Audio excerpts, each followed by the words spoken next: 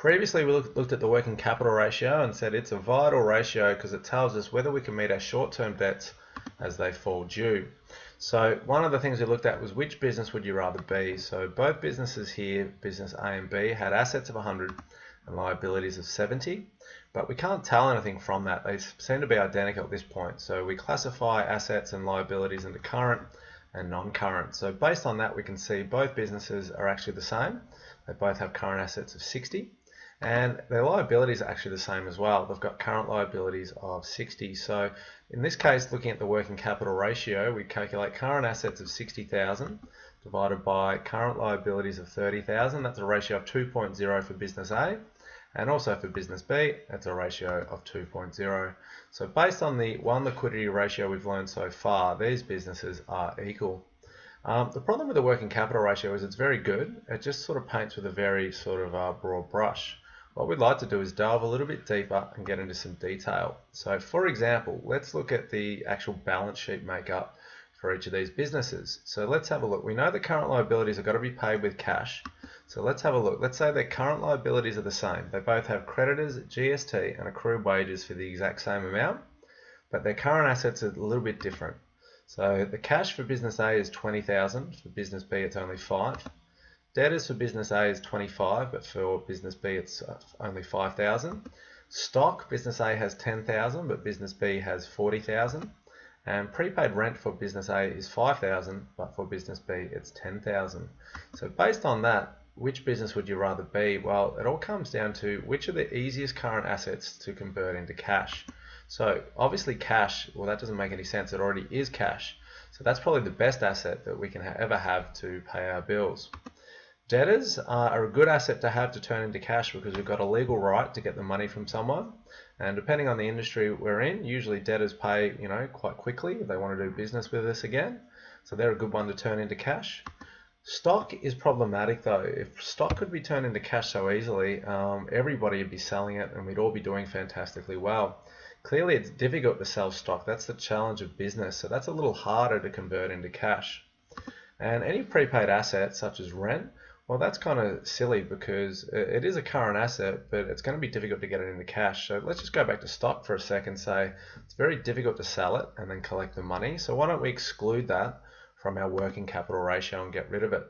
Now the prepaid rent, that'll actually never become cash. It's definitely an asset. It's going to provide future economic benefits. We can rent the property, but I can't pay anybody with that.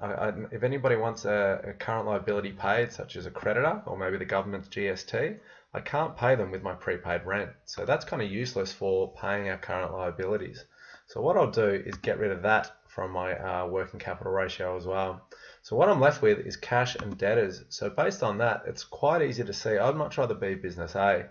Between cash and debtors, it's got $45,000, but business B only has $10,000. This all comes down to what's called the quick asset ratio, which is basically the working capital ratio. So you can see on the screen it says current assets divided by current liabilities, which is actually the working capital ratio. But we just sort of paint with a finer brush, and what we do is out of current assets we get rid of stock and we get rid of any prepaid expenses. Underneath, for current liabilities, we'll get rid of any bank overdrafts that we have. And to do that, we can see that for business A, if we get rid of the stock and the prepaid rent, which is 15,000 in total from 60, we end up with 45,000. And underneath, we don't have under the current liabilities, we don't have a bank overdraft, so that'll stay at 30,000. And we'll end up with a ratio of 1.5 to 1. Looking at a more detailed example, so one that actually does have a bank overdraft. So let's say this is ABC Industries. We're going to take its current assets of 50,000 minus away the stock and the prepaid rent of 20 and 12. That equals 18,000 in total between debtors and GST.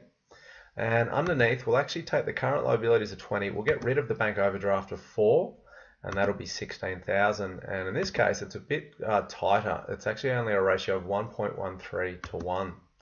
So what does that mean, 1.13 to 1? It means for every dollar of urgent current liabilities, so creditors, control and accrued wages there in this case, the firm has $1.13 in quick assets to pay them. So we use that term quick assets and not current assets. So this word here is very important. We're going to use quick assets, and that would only be debtors, and his GST the government owes us, because we know that we're legally going to get that and we get it within 90 days. We'd also have cash if we had it there. And we also say urgent current liabilities, not current liabilities, just the urgent ones. So what we'll do in this case is get rid of the bank overdraft and just say that includes creditors control and accrued wages. So basically, the way to look at this is to say for every dollar of urgent items on the liability side, we've got $1.13 in quick assets on the current asset side. So based on that, if we calculate the quick asset ratios to the two examples we started with at the start, we had business A, current assets of 60, stock, let's get rid of that, of 10, prepaid rent of 5, and for the current liabilities we had 30,000. We didn't have a bank overdraft, so what we'll end up with is 45 divided by 30 is 1.5 to 1. But for business B, we can see that we're actually going to take the current assets of 60. They have most of their current assets in stock, so that's 40,000. That's quite common for a retailer. So maybe this is a business like Myer, which has a lot of its assets tied up in stock. Also get rid of the prepaid rent of 10. That only leaves, underneath we've got $30,000 of current liabilities, but on the top, that only leaves $10,000 of current assets in the form of cash and debtors. They've got to be used to pay $30,000 of current liabilities, which is a ratio of 0.33 to 1. So that's a really bad ratio. We just don't have enough quick assets to pay our really urgent current liabilities. So the working capital is good because it does look at the short-term liquidity of the business over the next 12 months. Quick asset ratio is a little bit better though, because we're going to exclude some of the less urgent items. So we'll get rid of stock and say it's not very liquid, it's difficult to sell, and then maybe we even sell on credit and have to follow up and get the money from a debtor. So we'll get rid of that from our current assets. We'll also get rid of prepayments because they're not liquid items. They will never ever become cash. We can never pay a bill with them. Underneath, the bank overdraft, we'll say that's not an urgent current liability. Money's going to our bank account each and every day, so whilst we might have an overdraft today, the bank usually doesn't put up a fuss because they know there's money going in there all the time, and it'll probably soon be out of overdraft, so we exclude that one from our current liabilities. Looking at the trend, if it went from 1.13 to 1, so that was the example we used.